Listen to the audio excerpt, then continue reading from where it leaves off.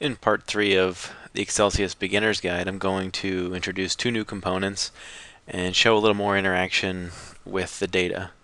So the first thing I'm going to do is I'm going to add a combination chart to my canvas, and I'm going to drag it over.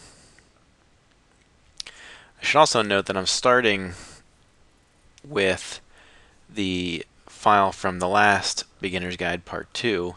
However, I've deleted the horizontal and vertical sliders, and I've added some more information inside of the sheet, which you can pause and type in once we get to a point where we're talking about it. So here's my combination chart, and I'm also going to add a combo box, and we'll add it right here. So, okay. So now I'm going to talk about the data that I've entered in that's new. So basically what I've done is I've entered in, again, everybody's name and 5 months across the top with the number of friends that each person had in the corresponding month. And then I have the totals for each month. And then this row here I'll get to in a minute. This is actually going to be populated by the combo box. So go ahead and type these values in, or you can just use your own values, but make sure you do it for the names and the months. So now I'll go ahead and I'll configure my combination chart, and I'll set the title to number of friends, which is an A1. I'll get rid of the subtitle, and I'll go ahead and create a series. I do that by hitting this little plus button, and now the series name comes up here. And what I want to do is I want to create a series for the total of friends. So I'm going to select the series name as total, and then the values are going to be these values right here, the corresponding totals for each month. And the categories are going to be the month names. So I'll select those for the categories, or for the labels. And there you go. You can kind of see how it's previewed there with the total of friends per month. I'm going to add another series by hitting the plus button, and that series will actually be this row here. So I'm going to give it the name of the name that's selected.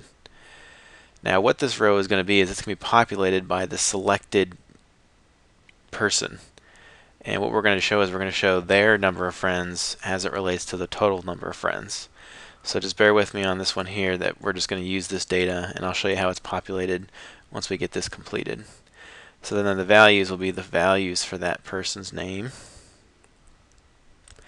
And the labels are the same regardless of what series you're using, so don't worry about changing those. So notice now that John's number of friends, how they correspond to the total. So he's about 200 here of the total 500 of all the friends. So now that we've done that,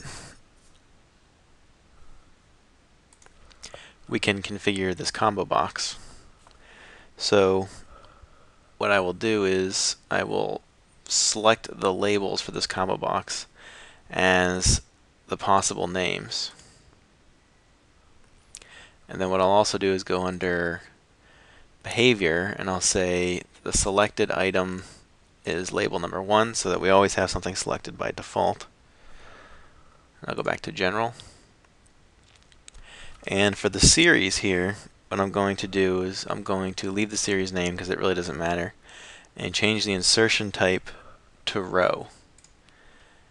And the source data is going to be this array of data, being the person's name and all of their month values, but do it for everybody: John, Steve, Adam, and Eric, and hit OK. And then the destination will be this single row. So what we've done is we've set the insertion type to row, and we set the source data and the destination. So the selected row for insertion type will go into the destination, and that's how these values here will change as we change the combo box value. So let's go ahead and just preview that and test it out.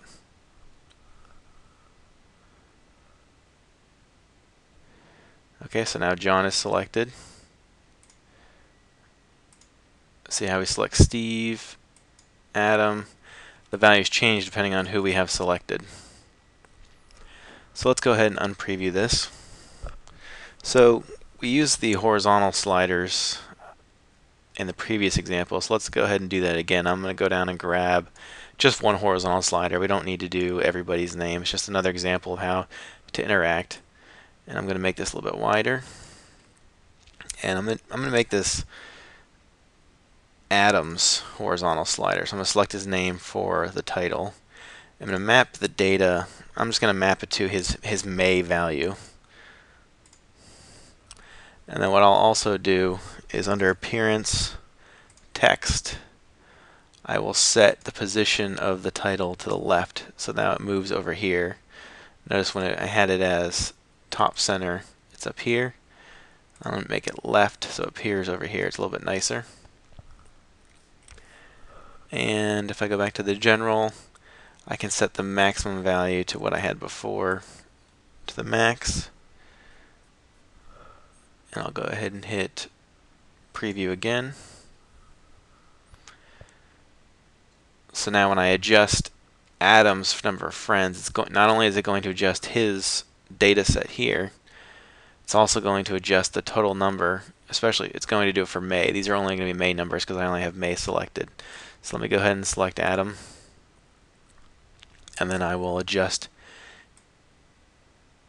There, see how you notice how that's changing.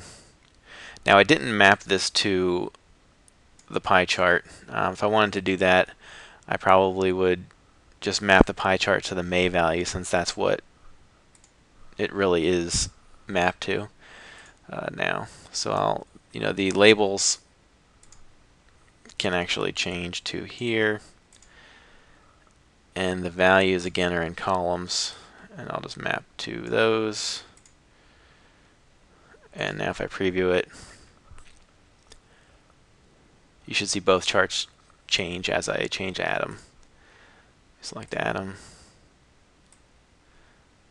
Yeah, so you notice they're both changing. So Adam doesn't have to be selected though to affect either chart, because remember the total is going to be affected as I change Adam's amount. So the total there for May is changing.